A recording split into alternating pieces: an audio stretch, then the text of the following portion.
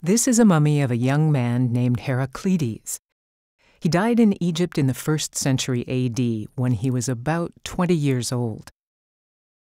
Mummification was developed by the ancient Egyptians to preserve the body for the afterlife. Typically, all internal organs were removed before mummification, with the exception of the heart.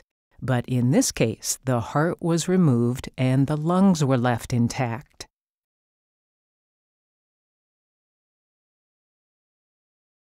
Next, the body was covered with salt and left for about 40 days, until all moisture was eliminated.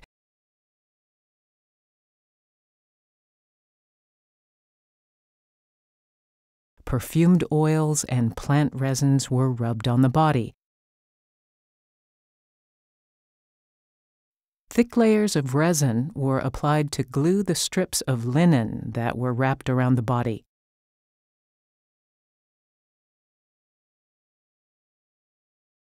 The mummy was placed on a wooden board, and more wrappings bound them together.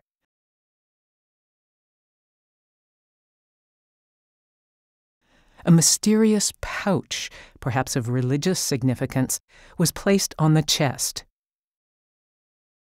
A mummified ibis, a wading bird with a slender, down-curved bill, was placed on the abdomen. Ibis mummies commonly served as votive offerings to the gods, but this is an unusual case of a bird being mummified with a deceased human. Long linen strips further secured the wrappings. A portrait panel of Herakleides was placed over the face. A large linen cloth was wrapped around the mummy.